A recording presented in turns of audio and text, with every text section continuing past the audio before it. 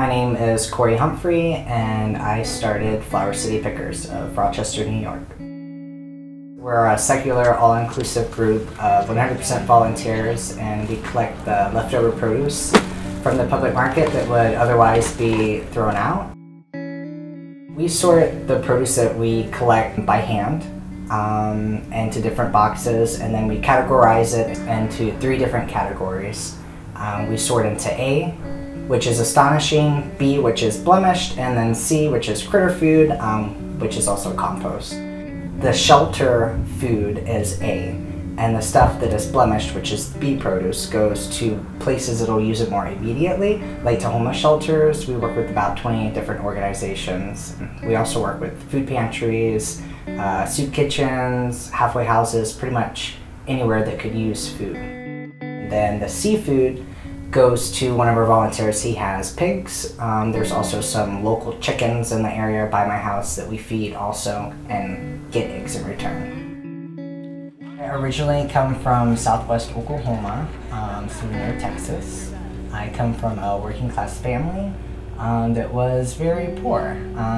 We got evicted from pretty much every house that we ever were in, so we were always hopping around, and we were homeless for a little while. So when I moved up to Rochester, it was really amazing to me, the public market, because I had never really been around anything like that, because in Oklahoma, it's Oklahoma, and you have to drive 30 minutes one way to get, to a Walmart, and that's your only option. There's not fresh food. You can't really grow stuff there. I started Flower City Pickers back when I was waiting to get heart surgery. It was back in February that I got it, and January is when I started the group because I was getting cabin fever. I couldn't work and was online way too much, and saw on Facebook that the city of Rochester bulldozed Sanctuary Village, which was a tent city under some bridges, and I wanted to help, and I didn't have any money to help. So I decided just to go to the public market and start asking the vendors and the farmers for food, because I was always a frequent visitor of the public market and customer, and could always walk around and see that there was food on the floor, and decided to start picking it up.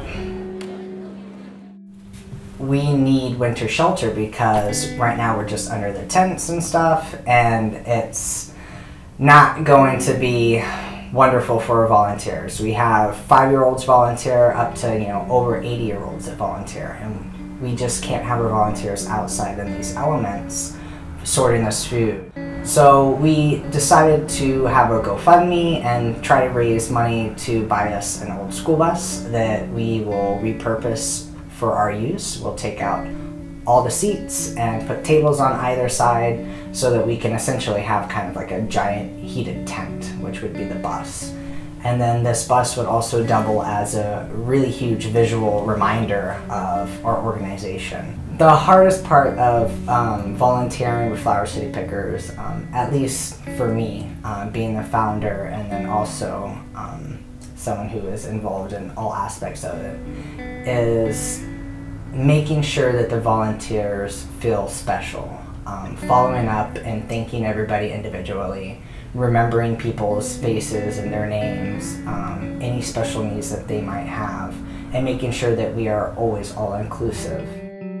Definitely keeping the operation running is challenging, and then making sure that people do know that they're appreciated and that their help does matter. And every aspect, whether it's just saying thank you, or if they came and volunteered, or if they just shared something on Facebook or through email, or talked to somebody somewhere and they found us, every little bit helps. And so if you're watching this and you see me and I'm running around all crazy, know that I appreciate you and thank you. Please be conscious of your life and be conscious of your choices, and understand that even if you don't have an action in something, that decision to not take action is an action in itself. And to try to be conscious of food waste and your impact on your house, your neighborhood, your community, even at school, you know, like make sure that you're not walking by someone wasting something, you know, speak up. Always try to do better and be thankful of, you know, where you're at in life. It's just really so wonderful that people just help.